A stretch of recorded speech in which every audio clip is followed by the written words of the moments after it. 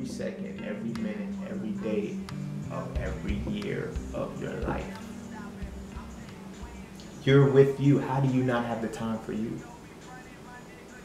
You see how it is? We put time into everything else outside of ourselves because we're not taught to sit and encourage ourselves and sit down and love who we are.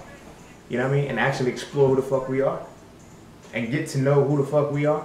But yet we spend time with so many motherfuckers who are able to dictate, hey yo, you like this, you do this, you do that, you like this, and then it's like some of this shit we don't even fuck with. But you know, to be cordial, to be nice and shit, we'll say, you right, you right. You know, with that comes in the thought process. Now granted, I'm all for giving and receiving, and I'm all for being grateful for what you get. But at the same time, we gotta stop using that it's the thought that counts shit to justify the fact that we got somebody something that they acknowledge that they don't like. That's some selfish shit to say, oh, it's the thought that counts. Well, think harder next time, motherfucker. Like, know who I am. I didn't like it. I didn't like it. That should be an objective response to some shit. But it's not. It's taken personal. You know? Well, you can at least say thank you. For what? Why do you need thanks for that? If you want to put it, you know what I'm saying, on a grander scale, if you got me something that I didn't like, why do I have to tell you thank you? Oh, because it's the thought that counts. What thought? If it means that within the thought, your thought now needs to be reevaluated. Your thought from that perspective needs to be reevaluated. If you got me something that I didn't like and you assumed that I liked it. You feel what I'm saying?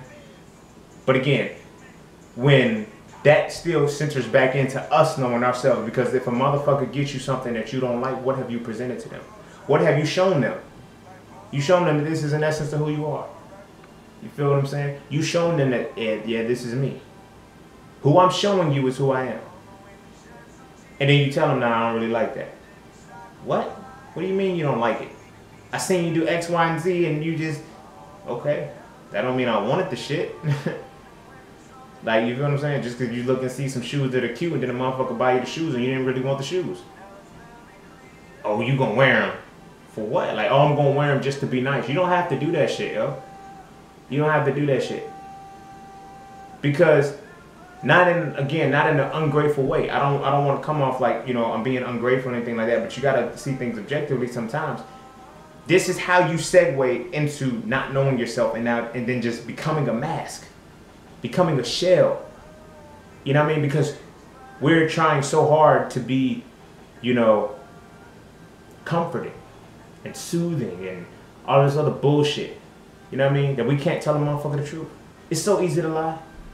That's why it's like when you got to think about the negative connotations within the words. Like, lies are associated with good words. Truths are associated with bad words.